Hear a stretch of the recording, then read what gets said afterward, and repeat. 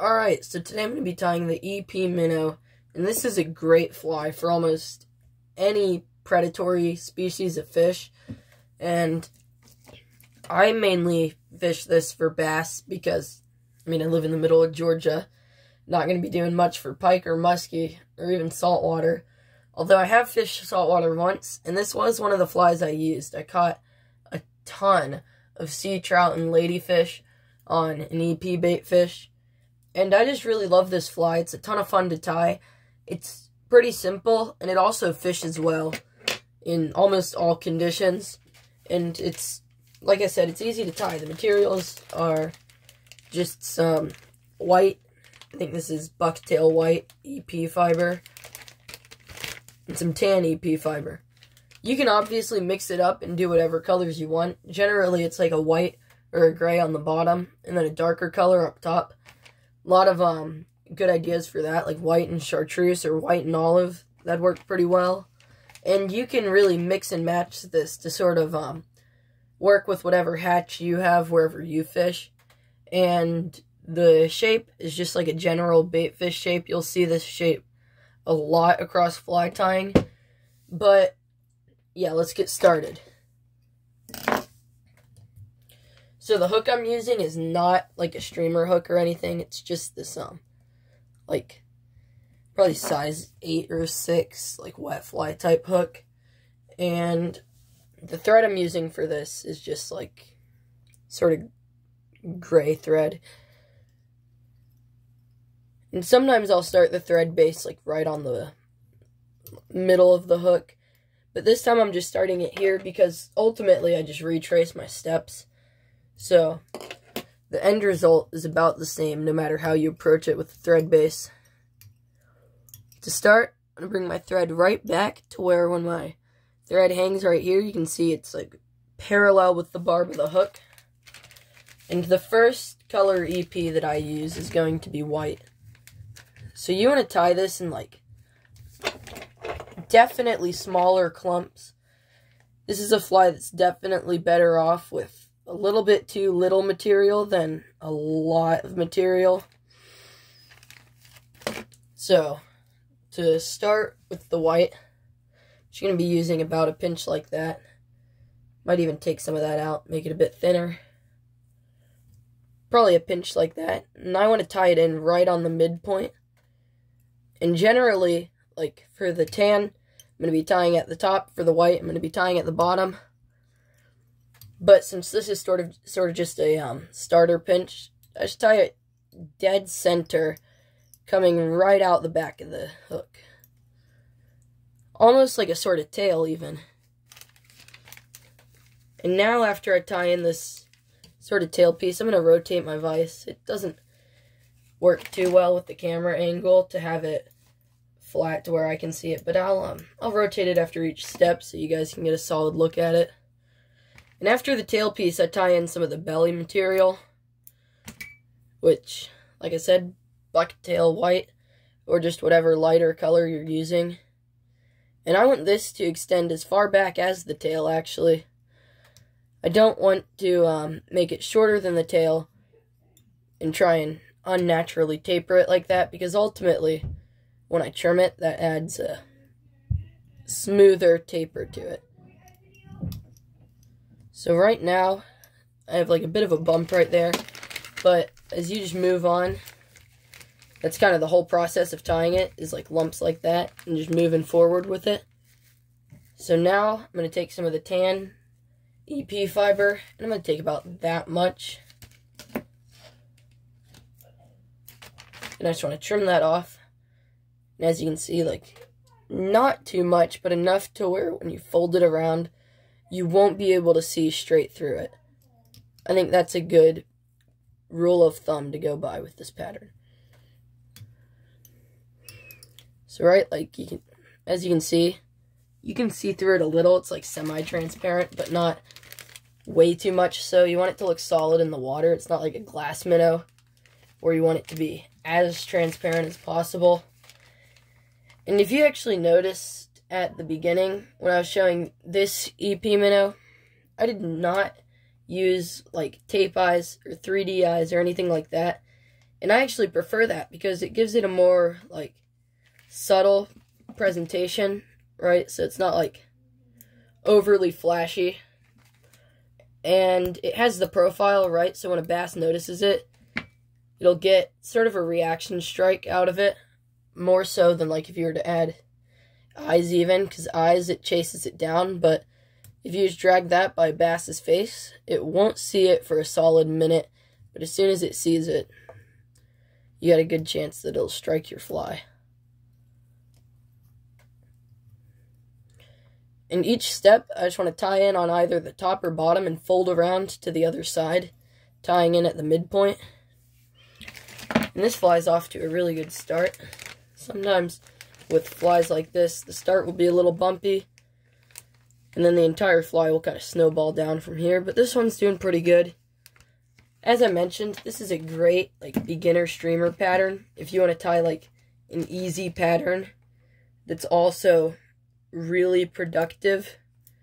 And the steps to this fly kind of just continue this process. And then at the end, you shake it out to bring the fibers into their, like, natural position. And then you want to trim it down to either, like, a tapered baitfish shape or, like, a tube shape, or whatever shape the hatch, the forage in your area is. Now I'm going to come back in with the white. And this is a really repetitive process. It's kind of monotonous for a minute, but I don't think it's too bad. It's a lot of fun to tie because, like, the end result, like a clean EP baitfish, just looks really great. So it's always just a great fly to have. And once I finish this up, I'm actually going to get some underwater footage in the fly tester just to show you how this works, because it's a good fly underwater. It just keeps, like, a nice and, like, stiff shape with not too much motion, so it's great to, like, strip fast and aggressively and just, like, steady motions. When I fished saltwater with this pattern, that's how I was fishing it. When I got all those ladyfish and specks, you just kind of want to take long strokes with your arm and really fast, but also consistent. Then just wait for something to take and get a solid hook set on it. There's not too much to fishing this pattern, but you can fish it really slow or fast, depending on what the fish are eating. And I've said this multiple times throughout the video, and what the forage is. That's probably the main factor. If you have, like, I don't know, sculpins or something, those aren't particularly fast, then you might want to fish this slower and on the bottom, and with, like, a sort of gray or brown and, like, olive or dark brown at the top. But if you have, like, darters or something that's really moving, then probably give this one, like, short and aggressive strips. And then for shad, probably just, like, really long and steady strips. And the reason I mentioned so many, like, types of forage back there is because this fly really, you can make it work for whatever your forage is. Probably, just in general, chartreuse and white is a great color combination for fly patterns. So that's always a go-to to have. I like this tan and white. I think it looks pretty cool. But chartreuse and white is always a solid go-to, whether it be like a Clouser minnow or an EP. I think, like, right now, a chartreuse and white Clouser has taken more species than any other type of fly pattern that's out there. There's something like 80 species. It's ridiculous. But you just kind of want to repeat the process of building up, and we're almost finished here. And then we'll whip finish, trim it down, and then just use some Sharpie markers to color it. Nothing fancy for that.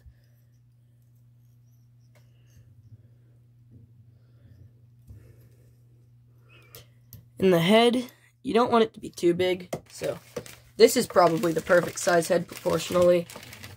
And now that we're finished, I'll rotate my vise a little to show you guys, like, that's what it looks like from my angle, is something like that. And this fly does not look good before it's trimmed. It looks like an absolute mess. But once you trim it up, you can get like any profile you want. I guess that's why it's kind of great that it's a complete mess, because it's a completely empty canvas, and that you can shoot for whatever profile you want on it. And now that I've finished and whip finished this fly, I want to shake it out aggressively like this until all the fibers are going in every direction, at which point you can put it in your vise if you want to stay stable, but you can also just hold it in your hands. I've seen a lot of people do that. I just want to probably just bring it up here, make a cut on the top,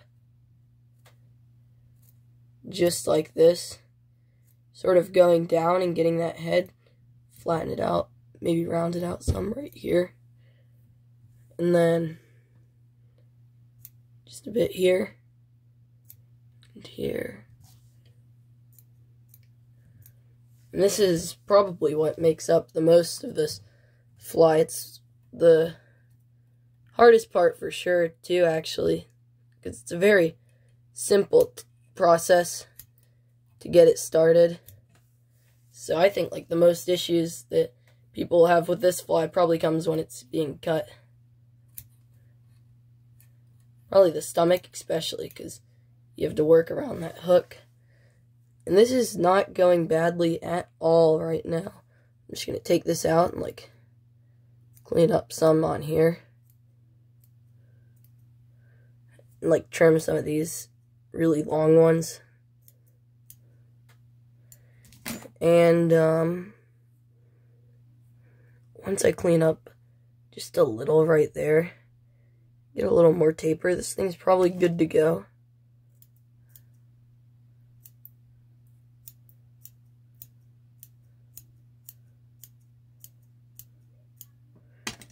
And I'm just going to stroke through it for a second. I think that'll be about the profile. Maybe just trim up a little more down here. This is always the part that has the biggest chance to go wrong, because you second guess every cut you've made. And you're like, oh, yep, one more cut will fix that. And it just kind of spirals and goes crazy from there and ends up messing up your fly.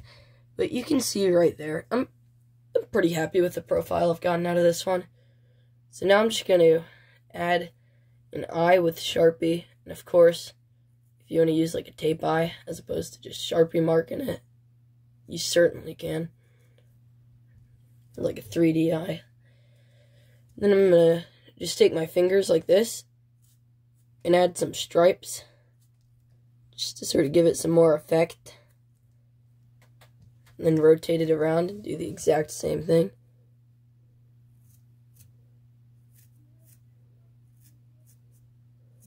Keep the stripes about even. There you go. That looks pretty good. Now I want to take the Sharpie and just give it a red stomach right there. And this is a pretty general color scheme. You'll see like stripes with like a red throat in all sorts of streamer patterns. But yeah, that's going to be about it for the tying section of this video right now. So let's throw this thing in the fly tester and see how it does. Alright, so now the fly is right here in the tester. And I'm about to turn the tester on, which will send it back and show you what it actually looks like. So, let's go. And there it goes, kind of bubbling to life. And you can see there that some of the fibers kind of wave around. It's just a little bit sideways, but that's kind of come from the current of the tester. It'll go back to normal at times. And that's also due to the camera angle.